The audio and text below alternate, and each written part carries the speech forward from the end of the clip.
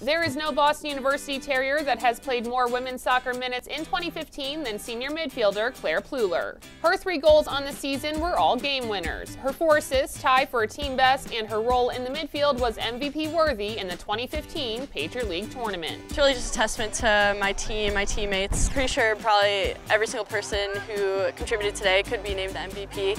I'm just lucky enough to carry that honor for our team. She's always moving. Her footwork's incredible. She's just an incredible force in the middle, and she's something to be reckoned with, and this year definitely wouldn't have been the same without her. She definitely deserves that MVP award. Clare Pleuler is a special player. She emerged last year in the Patriot League Championship up at Colgate. That's when we knew how special Clare could be. She finally is healthy in her career. She had injuries for her first couple of years.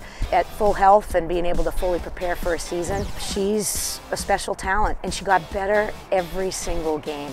She didn't get more technical, but where she got better was she understood what her role was, and she understood how to control the tempo of a game and how to use her skill effectively. And in addition, she became a stronger player defensively, a stronger player in the air, and she just became a more complete player. She deserved the MVP today. She had a great weekend. For more on the Patriot League Women's Soccer Championship, head to patriotleague.com. For the Patriot League Network, I'm Melanie Pulowski.